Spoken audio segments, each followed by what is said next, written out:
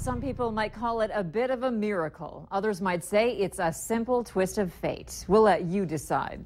Good evening and thank you for joining us. Tonight, Valley News Team's Neil Carlson has a surprising story of crime and restitution from the reservation at Red Lake, Minnesota.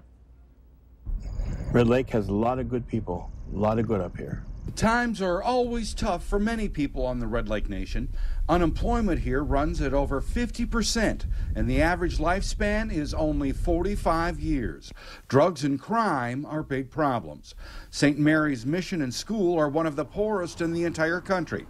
Last week, someone stepped into Father Jerry Rogers' office and took his wallet and the Sunday collection, totaling $530. However, when word of the theft spread, folks who have very little quickly gathered an envelope of over $2,000 for Father Rogers. It was just an unbelievable, beautiful gesture that speaks of these people. Folks here don't have a lot of money to give. They don't. And the people that came to the door on Tuesday and Wednesday, they came in with hands full of change and dollar bills. And they said, Father, we don't want you to think that we're all like that. So here, this is all we've got, but we want you to have it. But the story doesn't end here. In fact, it gets a bit more amazing.